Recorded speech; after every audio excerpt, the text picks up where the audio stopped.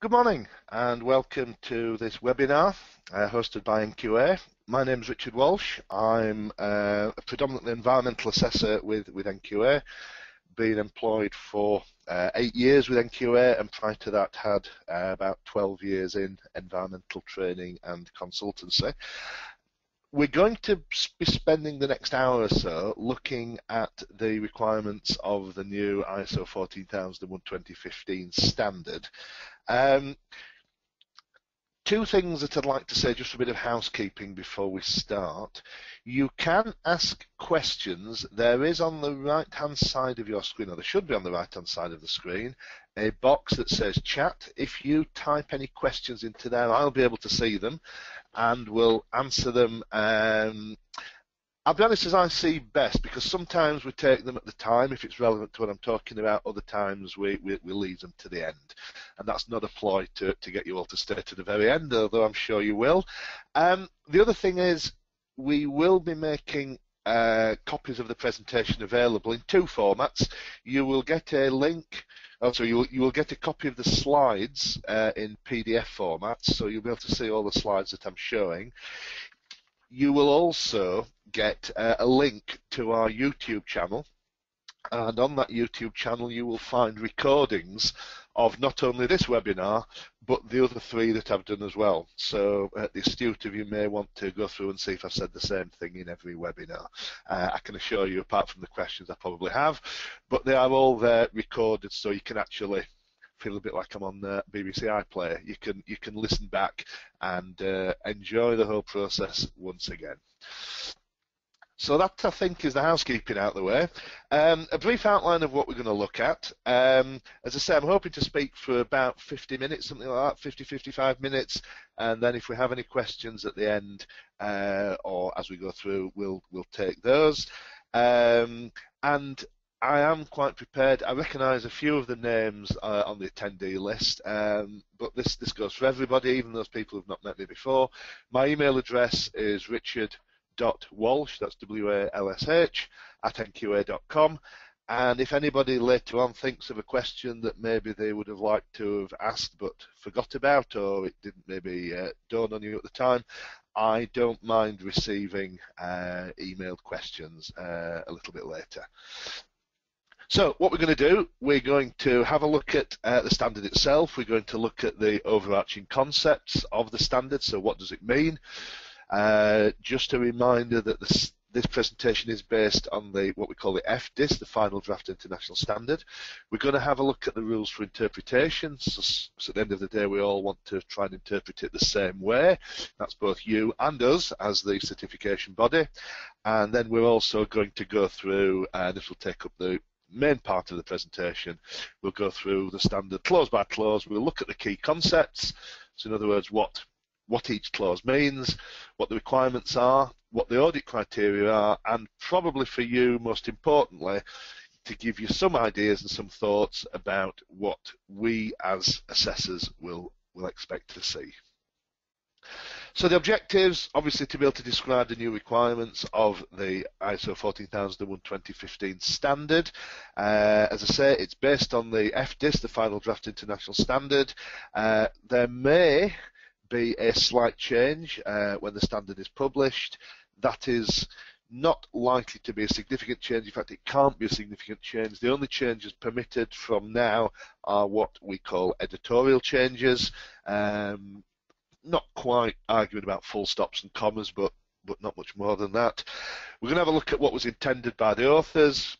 What did they mean? Try to make sure that we all interpret the requirements in a consistent manner. Look at the evidence that we're likely to see and identify some of the documentation required by the standard and the communication issues. There are some new and modified concepts within the standard. Those of you who maybe also work in quality management will see, if you've looked at the two FDISs, and I will keep using that phrase, that the ISO 14001 has what it calls normative references. So in other words, at the start of the standard, it doesn't talk about, there are no additional references pointed out anywhere else. Everything you need is contained in the standard. But they also, if you look at the annex, which is the bit at the end which then tries to interpret the standard, you will see that Annex A in 14001 is 14 pages long, and that compares to only 4 pages in ISO 9001. So clearly there is quite a number of areas where the standard has felt there needs to be some different terminology used, and sort of the implications of that terminology. So one of the things the standard is looking at is the management of change, and again we'll see that change crops up throughout the standard, and that is also an important area that we need to think about. We're also going to have a look at a number of definitions, some terminologies.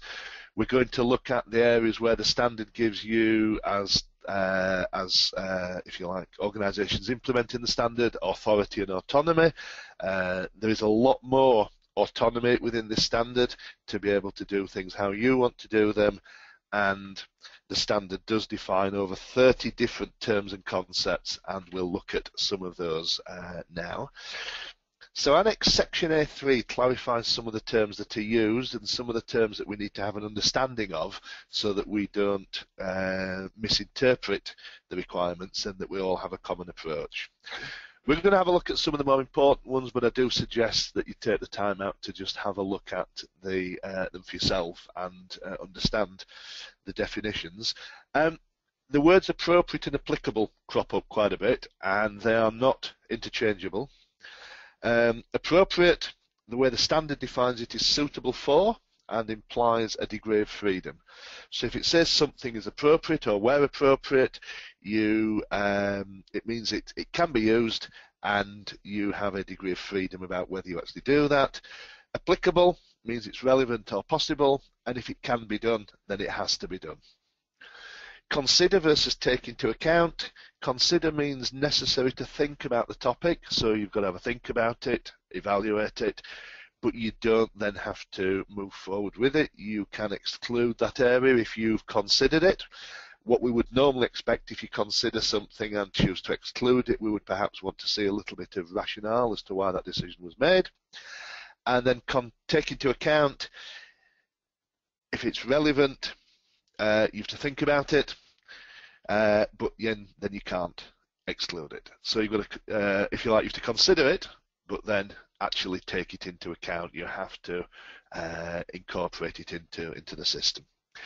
Those of you who've come across me in the past will know that one of my areas of a little bit of OCD is continual versus continuous, and of course the standard refers to the term continual. Continual is usually used in reference to continual improvement, and I do come across a number of people who claim that it's continuous improvement. The analogy I tend to use is continual is a set of stairs and continuous is a ramp, and the word continual is the appropriate one to use.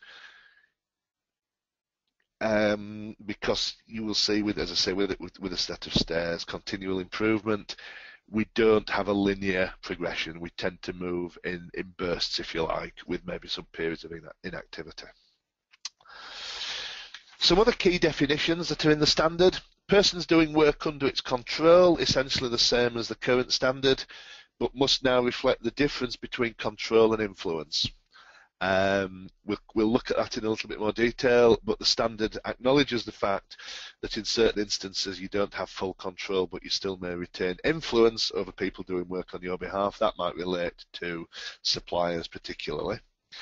Environmental performance refers to the environmental results that are achieved when the aspects, activities, processes, products, services and systems are managed and controlled, and that's what the standard is all about: improving your organisation's environmental performance.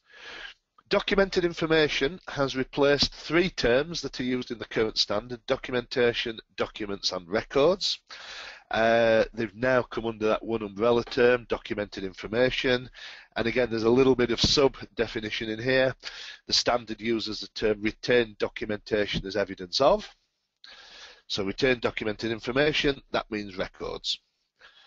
Maintain documented information, full stop, without the as evidence of, means items other than records. And then the phrase as evidence of, which is what we said in the first phrase, retain documented information as evidence of, that means it's not a requirement to meet legal, sorry, it is not a requirement to meet legal evidence requirements such as waste transfer notes, so it's not holding that type of thing. But for instance, if when we come on to look at the clause on competence, you will see that the standard states that you need to retain documented information as evidence of competence. Now that's not to say there's a legal requirement there, but the standard does require that you hold that. So if there's a little bit of confusion in that. Compliance obligations are the same as legal under the requirements, and indeed the standard does allow, if you choose, you can still stick to that term legal under the requirements. It does say that is a valid alternative term.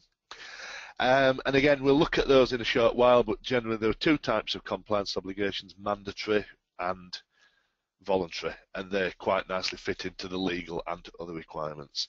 Intended outcome is what you intend to achieve through the implementation and running of your management system. And then just a final definition, ensure, that word crops up a bit. Ensure means that the responsibility can be delegated but not the accountability. That tends to apply mainly to a senior management team. And also the word any, as you might expect, gives selection or choice. Not going to go through that slide, you can quite easily read it. That's just a history of where we've come from. Environmental standards have been around for 23 years now in this country.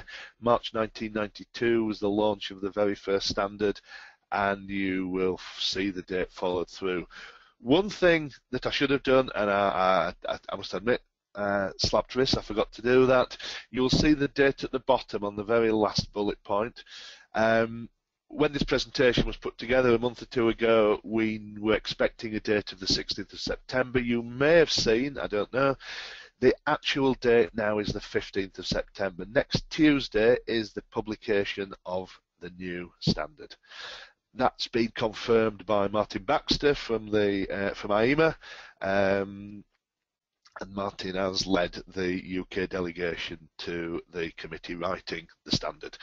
So next Tuesday is D-Day, if you like. That's when the new standard will be published and available. That just shows a little bit about the new standard again and the journey that's come through from committee drafts, draft standards, FDIS, as I keep referring to, and as I say, for the 16th of September, now read the 15th of September. Just a little bit about our process. So we are more or less now where the third arrow from the left, ISO 14001:2015 issued. Moving forward, the end date, if you like, 2018, the date in there now will be the 15th of September 2018, and by that date, or on that date, all existing 2004 certificates will expire automatically. So if you haven't made the transition and had an update visit by the 15th of September 2018, you'll suddenly find yourself high and dry with no certificate. There is this 3-year transition period, and you can choose to make a transition anytime during that 3-year period. Obviously, we are ourselves implementing a training program for our own staff and also for yourselves. There will be other training events. There are a number of roadshows around the country that I'll be appearing at, if that's the right phrase, I shall be speaking at. And those are, again, on our website. You can see the dates of those. They tend to be late afternoon into the evening, with a spot of tea in between, and that's a chance to speak to me face to face, and also to have a look at some of the other some of the requirements of the standard. Not going to go through this too much, but the current standard is 11 years old. It was published in 2004. I think it's fair to say that the world of the environment, certainly related to business, has come a long way in the last 11 years or so. And the new standard is designed to have a shelf life of about 10 years. So it's really setting us up for the remainder of the this decade and into the 2020s. But it's there to provide a consistent foundation for business to achieve improvements in environmental performance. The other thing that it's done, and there's a separate webinar I think that you'll be able to download referring to Annex SL. Annex SL was the skeletal standard, if you like, that was produced first of all about 3 years ago now, which was the format for all the new standards. So you will see that the numbering has changed on all of the clauses. In fact, on some of the clauses it is predominantly the numbering that's changed. And for those of you with integrated systems or that are thinking about integrated systems, the two standards being produced this year, 9001 and 15001, will all be in the format of Annex SL.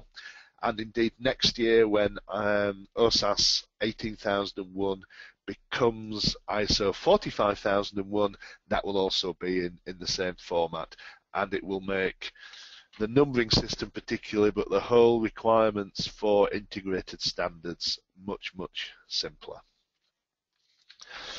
The standard uses the well-worn now what it calls the Deming cycle, Plan, Do, Check, Act, and that's been around for quite a while now, and as I say, all management standards work on that same process, and that's how the requirements of the standard fit into the Plan, Do, Check, Act bit, where clauses 4 to 7 are under the planning section, clauses 1, 2 and 3 are sort of setting the scene and definitions and things like that, so we'll ignore those. Clause 4 is where the standard really starts.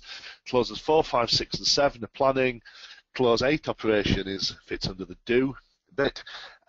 Performance and evaluation is checking, and improvement is acting. So that's how it all fits together. And here you'll see, if you've not seen it before for the first time perhaps, this is how the new standard is laid out. The bits in black are the bits that are common to all of the standards. So at the moment ISO 9001 there, FDIS reads exactly the same for the bits in black. The bits in green relate to 14001. So on some of the bits in green, if I was showing you the equivalent quality one where I would perhaps show it in blue, then it would say quality management system rather than environmental management system. But there are some quite significant differences. Clause 8, for instance, operation, is a fairly short section in 14001. It's about a page long. In 9001, it's 5 or 6 pages. So there are some quite key changes. We're going to go through all of those clauses and have a look at what we mean, or what the standard means, and how we'll interpret them, and how we can try and make sure that you're all interpreting them in a consistent manner. So the standard goes right the way back to basics, if you like, and I suggest that those of you who have an existing standard and are looking at upgrading also go right the way back to here and start almost from first principles. And the standard is all about, it starts out by asking you to understand the context of your organisation. So where you sit, what the drivers are, what the internal and external issues are. So you need to determine those, the needs of interested parties, and again we'll have a look at who those interested parties might be. We need to set the scope, and the scope cannot exclude activities, products and services that can have significant aspects. That's fairly similar to the current standard. And a new requirement, which again we'll talk about in a minute, is that the scope has to be available as documented information. Currently, you'll probably all be aware that the policy says that that has to be made available to the public as required. The new standard requires the scope as well, and typically I would probably expect to see some wording around the scope added to the start of the policy. That would be the easiest way and the tidiest way to sort that out. So the standard introduces requirements to consider your organisation's context and the need of interested parties or stakeholder concerns. So in other words, who is affected by your impact, or the things you do that can impact the environment, what are their concerns, how does it impact them, what are their requirements. To determine internal and external issues relevant to your purpose and that can affect your liability to achieve, or ability, not liability, so affect your ability to achieve the intended outcome. This introduces a slightly new concept because the current standard is really about how our organisations impact the environment, what it is that we do that can affect the environment. The new standard is very, very clear that it's a two-way street. It's not just how we impact the environment, but we also need to take into consideration how the environment can impact on us, and also then what we need to be aware of, how we can put in place plans to mitigate some of those issues. Going through those two bullet points should then result in the EMS itself focus on issues that present the greatest risk. As I say, that could be a risk actually, not of something of us maybe pouring oil down a drain. It could be a risk from flooding. It could be a risk from climate change. That could actually be the greatest risk on us as an organisation. There can also be positives and negatives. And obviously positive risk, we see that as an opportunity. And again, the standard requires that you look at those, take them into account, and if that is an opportunity that is presented, that you can grasp that opportunity.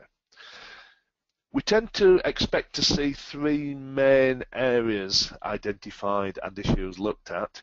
Not going to read them all out, you can read them for yourselves, but we're looking for environmental conditions, and those are the things I've already talked about, and a number of others. So those are the things that where the environment can throw things at us. There can be external issues other than environmental conditions, so there may be the legal regulatory framework in which we have to operate, the current economic conditions, availability of technologies, the social, cultural environment in which we sit, maybe what our competitors are doing, and so on and so forth. And then internally, the strategic direction of the company, that's very important, and we'll see shortly that the environmental management system has to be compatible now with the strategic direction of the company. We can be affected by our capabilities. What have we got the capability in-house to do? We can be affected by compliance status. Excuse me. That can be compliance status externally with legal requirements, or compliance status within our own internal management system. The culture of our organisation, the standards to which we operate, and so on and so forth. However, the whole point in this, and again this is a term that we'll see coming through quite a bit, the intent of all of this is to provide a high-level conceptual understanding, and the words high-level are in bold deliberately, a high-level conceptual understanding of the important issues that can positively or negatively affect the way in which environmental responsibilities are managed. No longer can we say in an organisation, well, who looks after environment? Well, it's Fred, who's down the corridor, third door on the left. This whole understanding has to permeate through the organisation from the very, very top. That's why high level is in bold. And there is a new clause we'll come on to shortly called leadership, and we'll see what that means for the top management, or top tier of management within an organisation. Not going to go through this in detail. This is just an example that I've lifted. Don't claim ownership of this. This is just giving one area of example of context, if you like, water scarcity, the sort of things that you might have to look through, the process that you have to go through in one fairly small particular area, looking at lack of water. Use of water may damage habitats. There may be non-governmental organisations campaigning against a company. There may not be the technological expertise, or there may be the technological expertise, but it doesn't have the culture necessary, and so on and so forth. Climate change. So there's all host of things that we need to think about. Interested parties. This is all about understanding the needs and expectations of those interested parties, and the standard requires that you determine which requirements are relevant. Now, obviously, none of us can give everybody everything they're looking for. That would be an impossibility. However, you do have the freedom to decide which needs and expectations become compliance obligations. So people may have expectations of you, and if you choose to accept those obligations and work with those people, then they would become compliance obligations. However, as an absolute minimum, the very, very bottom line is, as currently with the standard, the 2004 standard, all relevant legal requirements must be included. That is an area where you have no authority or autonomy to change. This is a fairly standard slide, I guess. Interested parties, you might want to call them stakeholders if you've been through this type of training before. Employees, board members, neighbours, customers, suppliers, contractors, regulators, community, pressure groups. To be honest, I could have said just about anybody who has a legitimate interest in the activities of your organisation.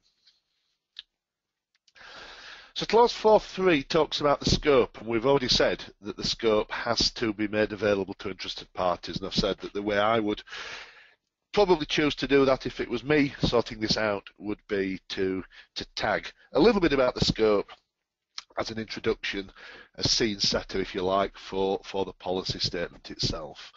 But the scope is there to clarify both the physical and organisational boundaries of the system. So it can include all the organisation, or it can be a part. However, you can't exclude significant environmental aspects or evade compliance obligations by using that. So you couldn't decide to, if you were a factory with one really, really nasty process and then lots of other fairly mundane activities going on, you couldn't actually draw a boundary around the sort of the dirty part of the site and say we're going to do everything but that. It has to be representative of what you do, and the standard is quite clear now that it mustn't be misleading. You can't just take a small part of the site and say, well, we've got 14,001 for that little bit there for maybe, I don't know, maintenance activities, and then claim that you've got 14,001 for the whole organisation. And that's something we will be looking at very, very carefully, because we obviously have to agree to the scope. The scope is what goes on your certificates, and if we feel that there is an issue that you're trying to pull the wool over somebody's eyes, then we will not allow the scope that you're asking for. So, as I say, mustn't be misleading. Don't go down that road because you'll not get through a certification visit with ourselves. The system itself, the old standard asked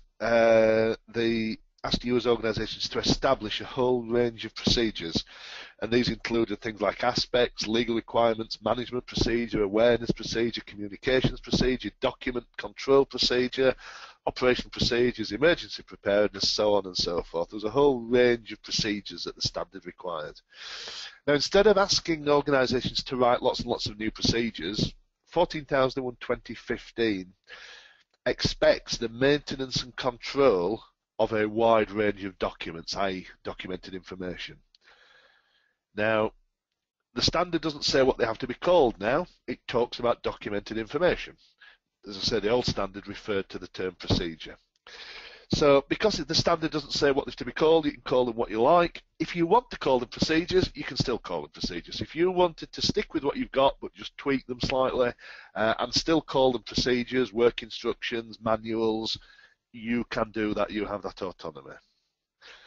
And of course, the standards does still require some documents. I've had people say to me, well, I understand that we can get away with nothing documented whatsoever. That is not the case.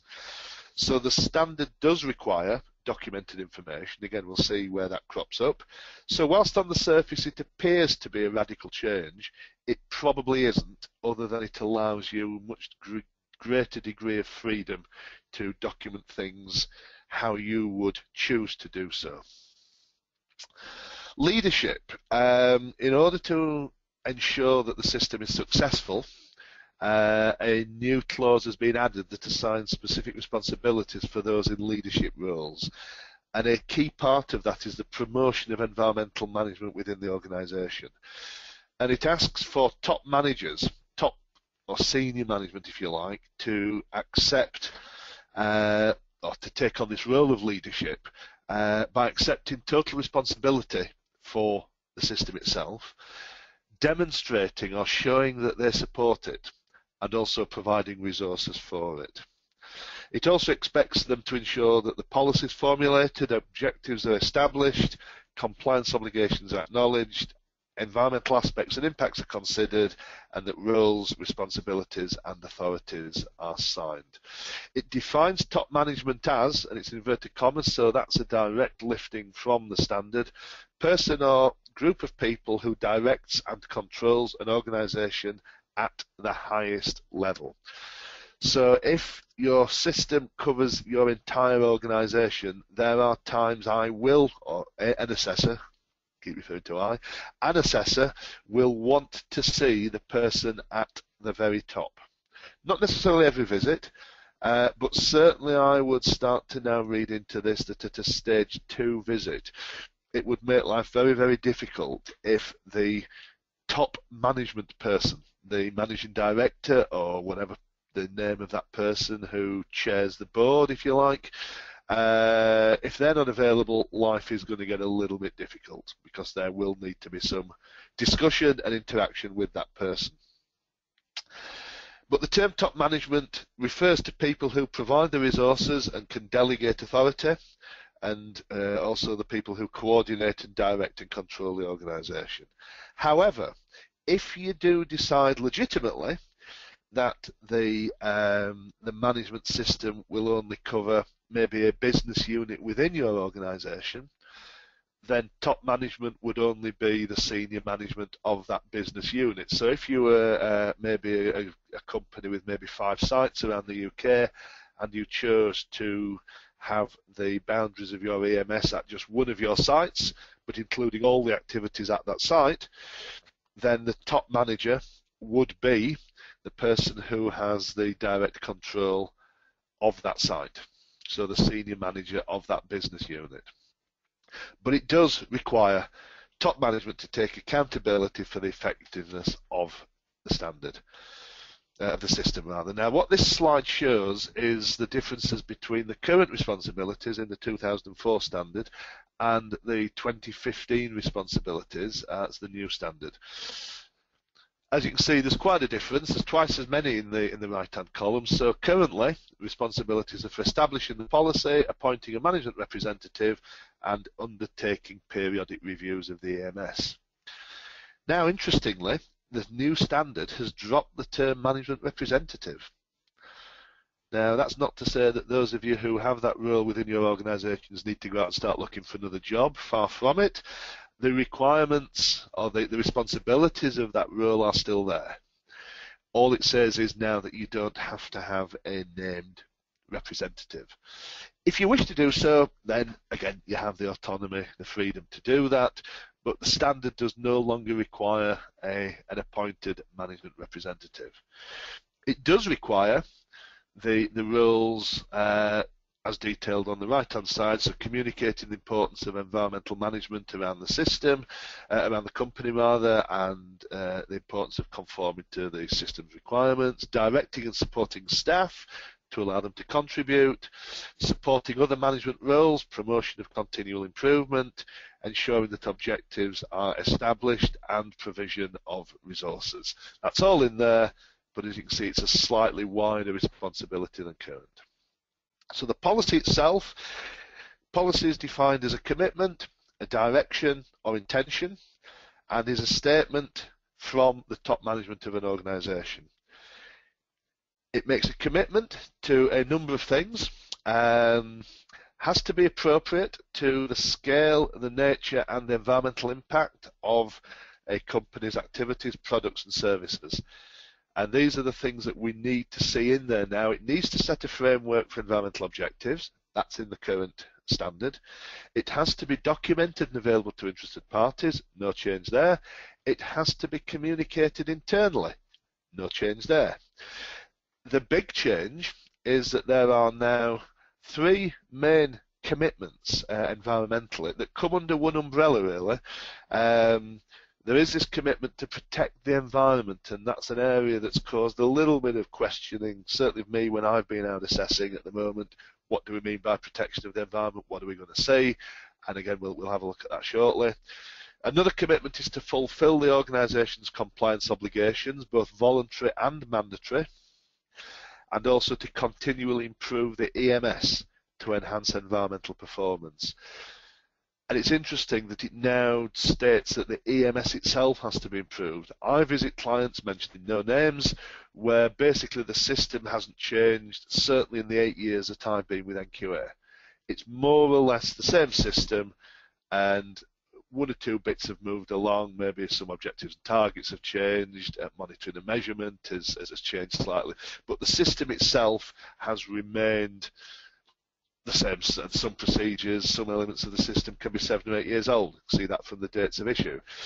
That's not going to be permissible. You do need to continually improve the system as well as your environmental performance, and that's one of the things we will be looking for. So this new section, this umbrella phrase, protection of the environment, what does it mean? I've had people say to me, does that mean I'm going to start nailing bird boxes all around my site and sowing wildflower meadows out on the front lawn and things like that? Do that if you want. That would be possibly relevant, but it's a lot more than just that type of thing. So protection of the environment does include the current terminology, which is prevention of pollution, but it includes a lot of other things as well. So the things that we would start to expect to see in there are things like sustainable resource use, climate change mitigation if that's relevant, protection of biodiversity and ecosystems, water quality, air quality. It's all about being proactive rather than reactive in terms of managing how you impact on the environment and how the environment can impact upon yourself. So it is, as I say, a lot more being upfront, taking things into account and designing the system around these particular areas. However, we will need to see commitments over and above prevention of pollution. So if it still just says, if the policy that you've got still just says prevention of pollution, that will not be deemed acceptable. We will need to see some additional issues committed to, some additional commitments. Okay, moving on to clause 5.3, roles, resources, responsibilities and authorities, and resources are pinched from clause 7.1. That comes slightly later in the standard, but I feel it still sits better in here. So this is all about deciding who's going to do what, how they're going to do it, and what resources are they going to be given. Resources have to be assigned and communicated within the organisation. Things can be done by an individual. As we said, there's no formal requirement for a management representative, but it can be done collectively or individually, your choice. The standard sets out 2 key roles, and they must be assigned either to an individual or shared by a group, but must be ultimately carried out by top management, and that's ensuring that the system conforms to the requirements of ISO 14001, and then reporting on performance of the system and environmental performance to top management. And then top management have to ensure that the system is fully resourced. And that can include HR resources, infrastructure, technology, financial resources, and above all, time. That's probably the biggest issue when I speak to people. It's people are not being given time to do what they need to do. So that's the end of clause 5. Clause 6 is now this section called action to address risks and opportunities. And it's all about addressing the issues that you identified earlier on in clauses 4.1 and 4.2, which was all about the context of the organisation and the needs of interested parties. So it's about planning to address these issues so that we can achieve our intended outcomes, and those intended outcomes are to enhance environmental performance, to fulfil our compliance obligations and achieve our environmental objectives. It's about reducing undesired effects. And a part of that is significant environmental impact. So that's fairly similar to what we've got in place now, but also to take into account, as I keep stressing, environmental conditions that can affect the organisation. So the standard requires that your organisations are able to achieve the intended outcome of the system, first of all, and the whole outcome of the system is to enhance environmental performance. And to do that, we need to prevent or reduce undesired effects, achieve continual improvement, and make sure that that continual improvement is both in our environmental performance and in the system itself. So what does risk mean in the new standard? So we expect an organisation to determine and address issues because the risk it can pose is important or significant.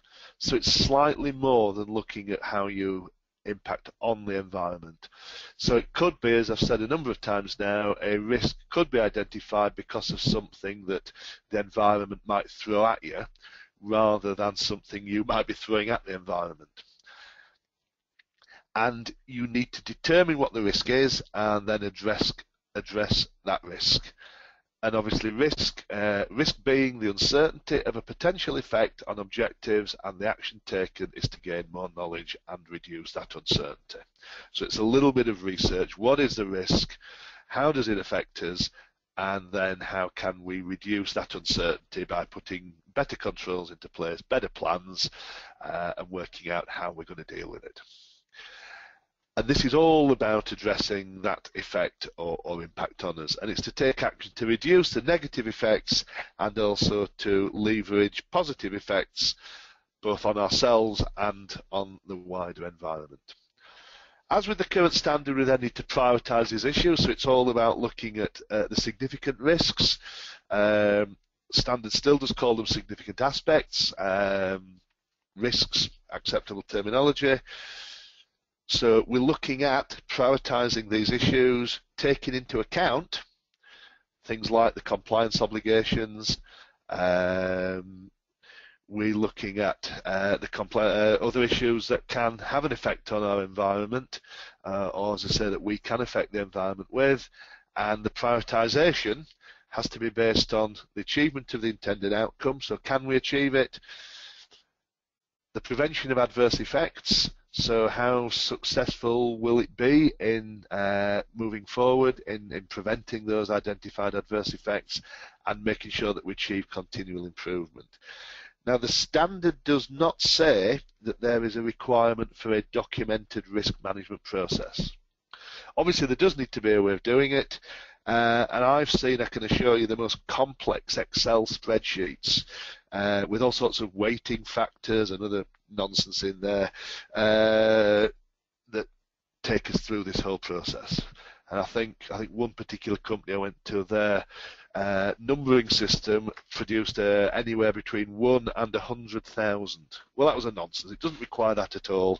It's entirely up to you how you do this process. I don't want to hear anybody saying to me, well, the standard says we've got to do this. That is not the case.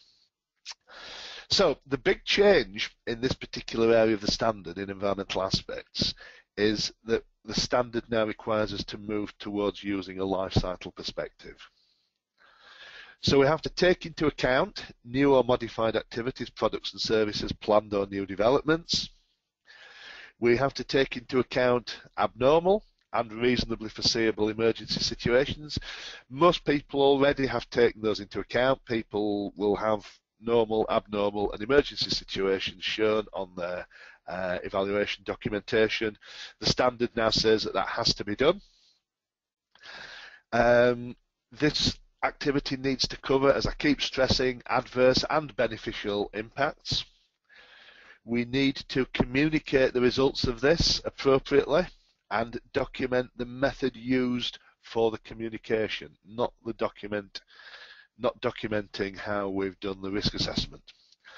And as I've said, use a life cycle perspective. That doesn't mean a full life cycle assessment. However, we have to acknowledge that we have upstream aspects as well as downstream aspects. So upstream aspects could be raw materials, where the raw materials have come from, the fact that they've been transported to us, maybe supplier or subcontract processes that happen outside of our own organisation, as well as the usual downstream aspects, delivery, use, disposal, pollution, that type of thing. So we need to look, again, it's a two-way street. We need to look up the street as well as down the street.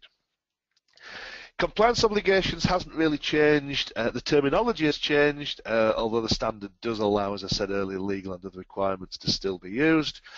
And the standard requires, which is very similar to the current clause 4.2, in clause 4.2 rather, very similar to the clause 4.3.2, that you determine and have access to relevant compliance obligations.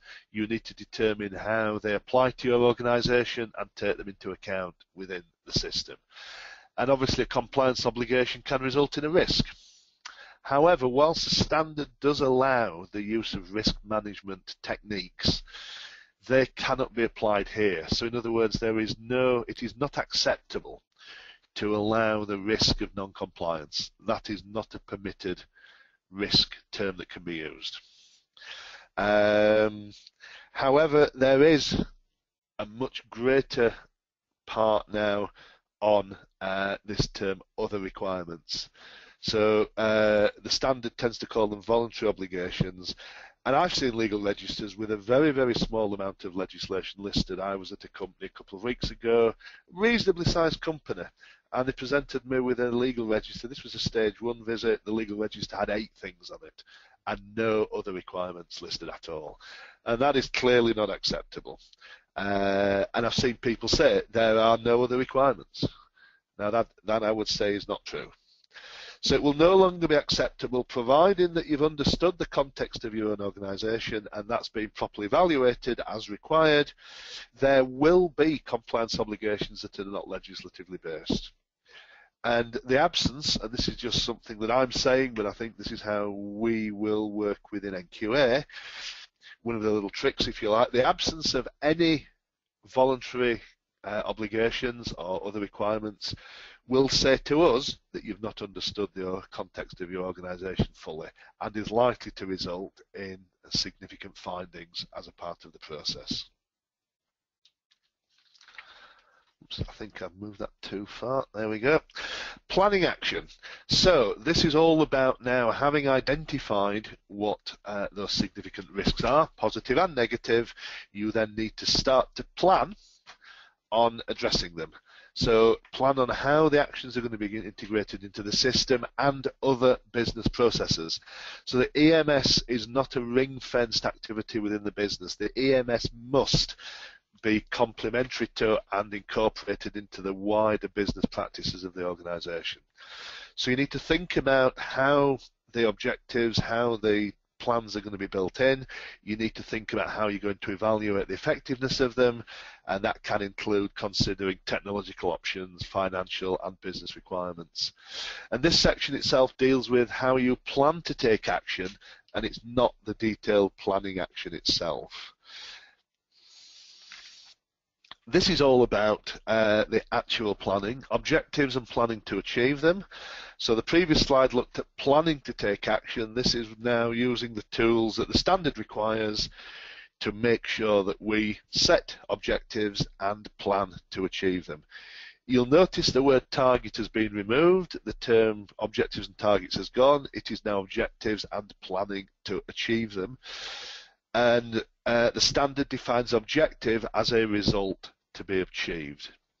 It's still a target, but they've actually taken out the English word target. Objectives can be strategic, tactical or operational and can apply to the organisation as a whole or to a particular system, process, project, product or service. If you still want to refer to them as targets, aims, goals or intended outcomes, then feel free to do so. The standard says that significant aspects must be taken into account when setting objectives. And remember, taken into account, defined as necessary to think about but cannot be excluded. So if we see objectives that don't have a connection back to some of your significant aspects, and that does occur sometimes, that will no longer be acceptable. So moving on now to clause 7. From here onwards, and I'm conscious it's 10 to 11 and we're a little bit behind, so I will apologise if we go five minutes over at the end. We haven't got any questions yet. I will just remind you, if you do have any questions, you can type them in the box. An absence means you're either all asleep or I'm doing very well and answering everything that you were hoping to hear. I hope it's the latter. But we'll keep going. If I get any questions, fine. If not, I shall just keep going right to the very end. And remember, you can always email me, richard.walsh@nqa.com, if you have any questions at a later date. But the clauses from here on in are more aligned to the existing standard, and in some cases the main change is numbering. So competency, this is very, very similar to the existing clause. It's necessary to determine competency requirements. So if we're asking people to do jobs within the system, we need to determine what those competency requirements are, and these are areas that need to be documented. We need to ensure that people are competent, and they can be competent on the basis of education, training or experience. It doesn't have to be that you can wave a raft of certificates around. It can be competent just on experience. If it was competence on certificates, I wouldn't be sat here now. My competence is predominantly 20 years nearly in this industry. However, where it's deemed necessary to take action to allow staff to acquire that competency, that must be permitted, and then evaluate the effectiveness of that. Oh, excuse me. So that could include allowing training, it could be mentoring, reassigning staff, or the use of additional resources, additional staff if required. However, the annex of the standard lists a number of areas where there will need to be detailed competency requirements. And those are the people who carry out the aspect evaluation, who can contribute to the achievement of objectives, people who respond to emergency situations. So it may be that you may have a spill response team, people who carry out internal auditing, and people who carry out the evaluation of compliance. So as an absolute minimum, we will expect to see competency records maintained and requirements set for those 5 roles. And as I say, those are detailed in the annex of the standard. Clause 7.3 on awareness is very, very similar to the existing standard. Minimal change. Applies to contractors, subcontractors who've been identified right the way at the start of the process under evaluation of the context of the organisation. But these people need to be aware of the policy and the commitments that you as an organisation have made. They need to understand the significant aspects and potential impacts of their work, how they can contribute to the effectiveness of your system and the benefits of improving environmental performance, and the implications or risks of them not conforming to your EMS requirements. And as I say, this applies to all contractors and subcontractors that you identified at the start. And if I'm being honest, it's a little bit more than just saying, well, we've given them a copy of the policy. Got one question which I will take just now. How would one demonstrate the competence of senior management who may be well experienced to run the business but have little understanding of environmental management? That's a very, very good question. It's most top managers are quite capable of understanding the world in which they sit. They are understanding the requirements of legislation and are able to actually move forward and take on this role. Obviously, there needs to be support, and whilst there is no requirement for a management representative anymore, there is still the requirement for that function to be in place, and part of that function is to support top management. What we intend to do will be to talk to senior management and evaluate ourselves their understanding of the system. And don't forget, this is a journey. We're not expecting people from day one to be the fount of all knowledge. It may be that they can attend training. Training is an option. It's not the only option, but we run training courses for on introductions to the environment and management systems. But generally, I feel that certainly most organisations I've visited, top management with support from staff at lower levels can actually provide that competence. But as far as we're concerned, in terms of an evaluation, it will be done through a face-to-face interview. I'll take the second question as well, about BS 8555. Will that be rewritten so it's consistent with 14,001 2015, and is there any timescale? I've not seen anything pertinent to BS 8555 itself. I've seen some, I think it was on Twitter of all places, from Martin Baxter, things related to ISO 14005, which is also a phased approach to the implementation of a management system. And I believe that that is targeted to be updated within the next 18 months to 2 years. But certainly for BS 8555 as it stands, I've not seen anything at the moment. We have a number of certificates in place. BS 8555, if I'm honest, actually has some requirements in there that are relevant to the new standard anyway. The use of performance indicators, for instance, is something we'll come on to. So I'm not anticipating any great change straight away. I'll move on. Any other questions? Again, keep firing them at me. I will apologise for the timing, but I'll keep bashing on. I understand if anybody needs to leave, but I will keep going. Communication, again, similar to the current standard, 2 tiers of communication, internal and external. The standard, however, does state that communication has to be transparent, appropriate, so it meets the needs of relevant parties, truthful and not misleading. Sure, none of you are anything other than that. Mustn't exclude relevant information and be understandable to the relevant parties. So if you are asked to provide information to a residents group on, say, stack emissions, it's no good sending them the most complex Excel spreadsheets that they wouldn't have a clue to understand. It has to be tailored to the audience for which the communication is aimed at. Some details on what the standard is asking for. These are areas taken from the standard.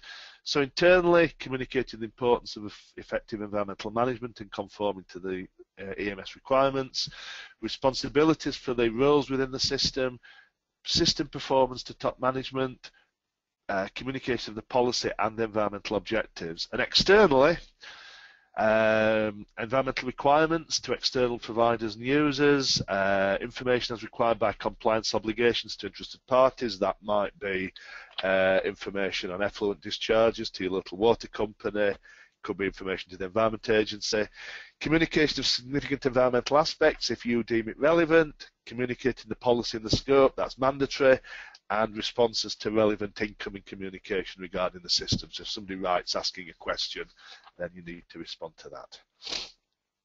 Documented information, there is a key change.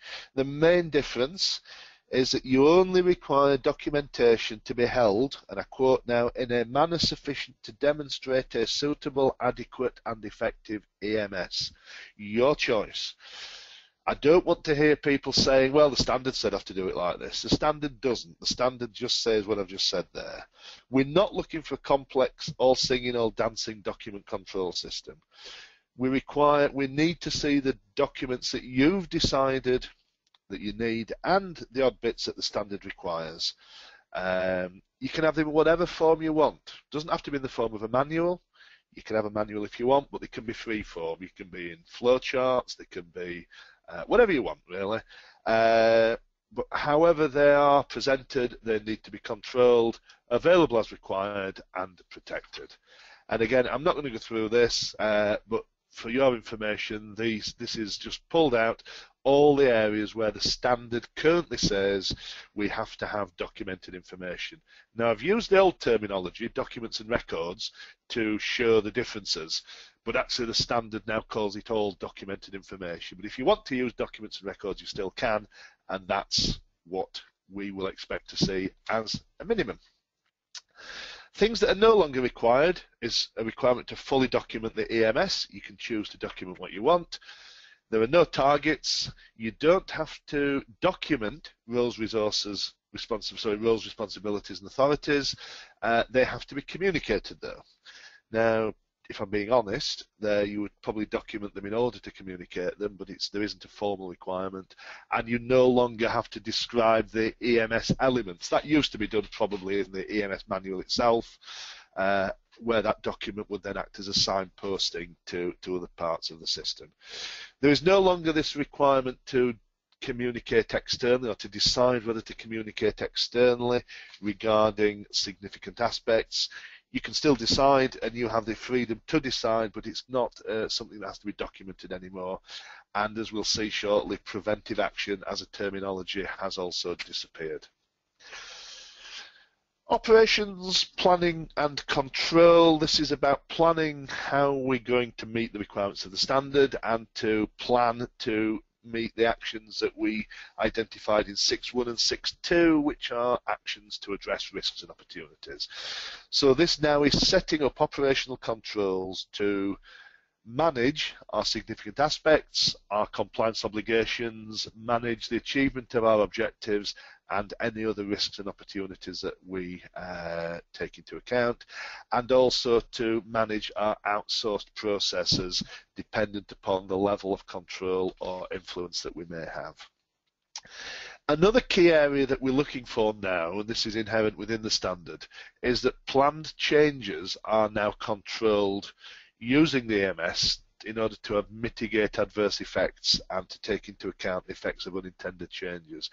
So what we're looking for, if you decide, I don't know, that you're going to build a whole new warehouse on an adjacent piece of land, we would expect to see environmental considerations taken into account from day one, and also that the planning of that is done with reference to the environmental management system, and the system is used to ensure that the planning of that activity is managed effectively. And obviously, as I said earlier, one of the key changes in the standard is this life cycle perspective. So it's to ensure that you establish controls in maybe design and development to ensure that requirements pertinent to the life cycle of your product are addressed, to determine environmental requirements for procurement. Yes, it does include procurement. So those of you with a quality system that have a purchasing process, I will expect to see that purchasing process now reflecting environmental considerations. Communicate relevant requirements to external providers. And this, for instance, may be the reason there's next asterisk there. This may be how you get customer compliance obligations. Your customers may decide, we require this from you, and that might be that you've got to have ISO 14001. That's maybe a tool that you choose to use. But you need to communicate to external providers your requirements.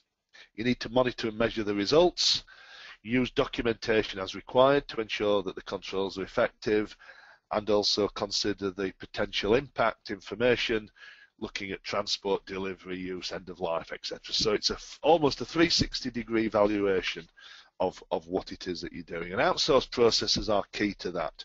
They are within the scope of the system, and we do accept, as the bottom bullet point says, that your levels of influence may vary. We accept that you cannot necessarily, if you are a small business and you have a very, very large multinational supplier, your level of influence is going to be fairly small. However, we do expect you to understand that, and we'll take that into account. Emergency preparedness and response, identical to the existing standard. So I'm not going to go through anything of that other than the change of number. It is basically the same. Key things in there: responding to actual situations, mitigating potential situations, evaluating after something's happened and revising the process as appropriate, periodic testing, and obviously maintaining documented information. Right, there's a few questions coming through now, so I will go on. We are going to end up going seriously over time. I do apologise on that. However, I'll let you know when I've got to the end of the presentation bit, and then that'll be about another 2 or 3 minutes, and then we'll look at the questions. Performance evaluation: you need to monitor, measure, and analyse and evaluate your environmental performance, including the performance of the system itself.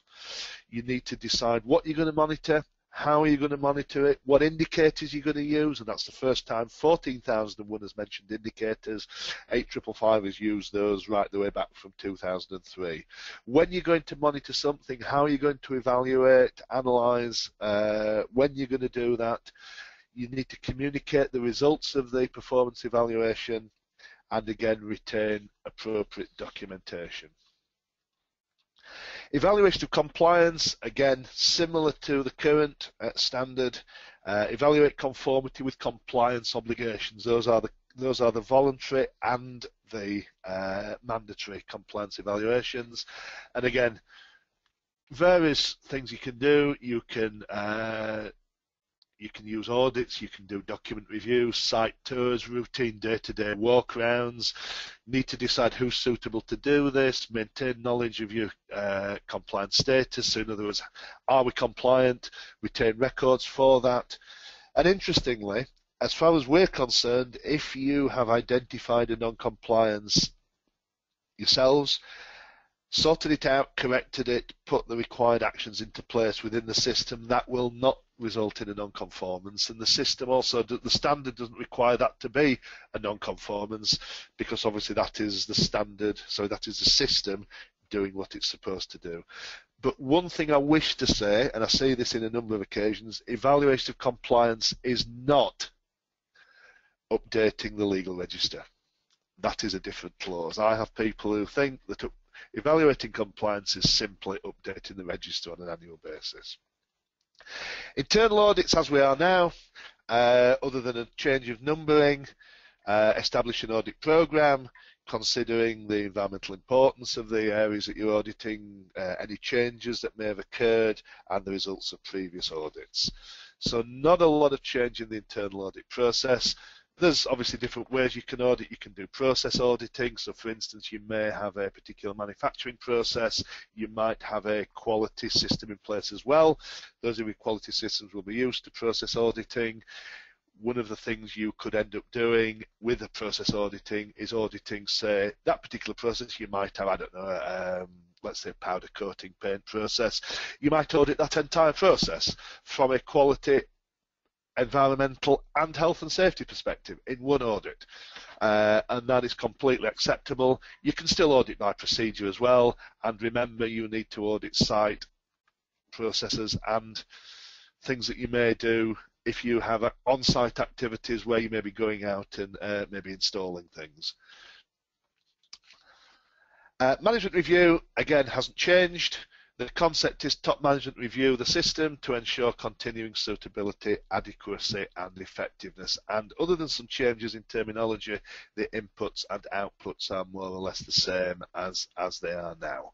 And I show them there just so that you can see what they are. Doesn't have to be done all in one go. Doesn't have to be a meeting. Remember, it's a process. Most people I see talking about management review meeting. Doesn't have to be, as I say, it's a process, not a meeting, but there are defined inputs and outputs. And finally, non-conformities, corrective and preventive action. Standard covers non-conformances and corrective action, but there is no reference to preventive action now.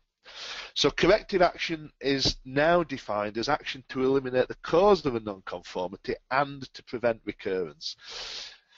I always used to think of preventive action of, if you've had something happen, the short-term corrective action is putting it right, and then preventive action is stop it happening again. That is now longer-term corrective action. Preventive action is stopping something happening in the first place and is covered in clauses 6.1 and 8.1. So basically, again, we require a graded approach. So in other words, the actions taken have to be appropriate to the magnitude of the effect. And again, we're expecting to see documented information, the nature of the non-conformity, actions taken, and what those results are. And finally, this section called improvement. And as I say, continual improvement is as I say, all about, runs through the whole standard. And I will remind you again, that we expect to see continual improvement in the system itself. Finally, a quote from Martin Hockaday. Some of you may have met Martin. Martin is our environment sector manager. He wrote contributed to an article in Environmentalist magazine back in June. And I quote, "Assessing how organisations could be affected by the environment is very different from looking at how its operations affect the environment, and will require assessors to have a deeper understanding about the organisation, its products, services, supply chains, etc." That's a slide I use when I'm talking to our own staff, but it's equally important to yourselves. You also need to understand your own organisation, products, services, supply chains, etc. And as I say, it is as much about how you are affected by the environment as how your organisations can affect the environments. Right, moving on. Right, let's just see where we've got on these questions now. Somebody's put, I think it was part of an existing question with no need for a designated management representative. Isn't there a risk of losing control and structure of the system? Wouldn't it be best to adopt and maintain the current structure of the compliance system? If that is what you choose to do, you can do that. As I've said, there is a huge amount of autonomy in this. If you wish to keep your existing structure and existing layout of the system, you can do that. There is no reason for change if you don't want. But if you choose to, you have a huge amount of autonomy to do things how you want. So some companies I do know are going to go back to first principles and sort of evaluate how the whole thing's set up. Other people are going to take what they've already got that's working very successfully and just change the relevant bits that need to be changed. So it's entirely up to you. And yes, there could be a risk of losing control and structure if it's not managed in the correct way. And if you worry that that is a risk, then stick with what you've got, but just make sure what you've got meets the requirements of the standard. When is the earliest an organisation can be audited against a new standard? Right, I will just answer that now because we've already carried one out. I won't say who they are because there is the certificate presentation will be next Tuesday on the day that the standard is published. We can currently audit people against the FDIS, which is what we've done. It's a two-stage process that we have to go through. Any certificates we currently issue against the new standard will be unaccredited. We're accredited by UCAS to offer certification, but in order to do that, we have to go through a number of hoops that UCAS insists we do. And at the moment, we are accredited to 14,001 2004, not the new standard. That will be taking place in November. And therefore, any certificates we issue in the next sort of couple of months will not have the UCAS tick box on there. It does mean they are slightly less recognised, if I'm being honest.